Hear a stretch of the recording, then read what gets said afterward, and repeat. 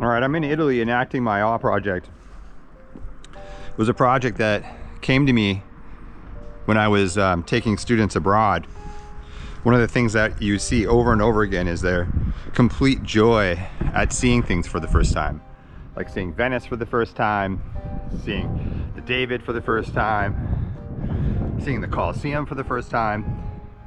And I just loved seeing them have that experience.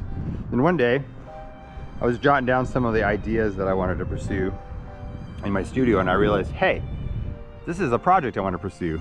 I want to go document people experiencing awe for the first time. And so I set out to do that.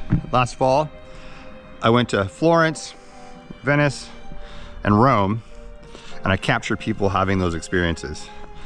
And now I'm back to capture the details, to capture all those amazing textures and details that Italy has to offer. Because I think it's actually not just like the first moment experience or the grand experience, but it's this totality of the age of Italy and all of its life that it's experienced over the tens of thousands of years that people have been living here.